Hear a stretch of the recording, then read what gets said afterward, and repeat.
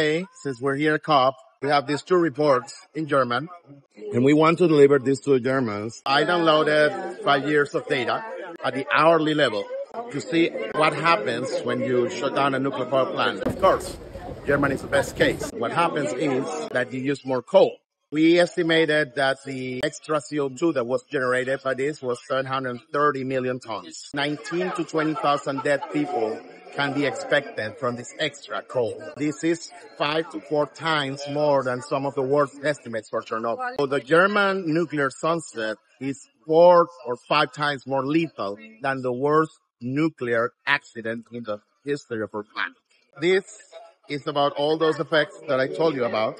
This is about how to bring back some of the German nuclear fleet. Some of these reactors cannot be brought back. Some of them can be brought back.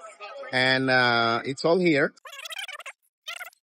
Yeah, like reactor by reactor. We know that it's very unlikely that they're listening, but this is a symbol that even at high-level meetings, nuclear supporters are growing and growing and growing. And wherever they are, we will be and we will talk to them until they finally listen.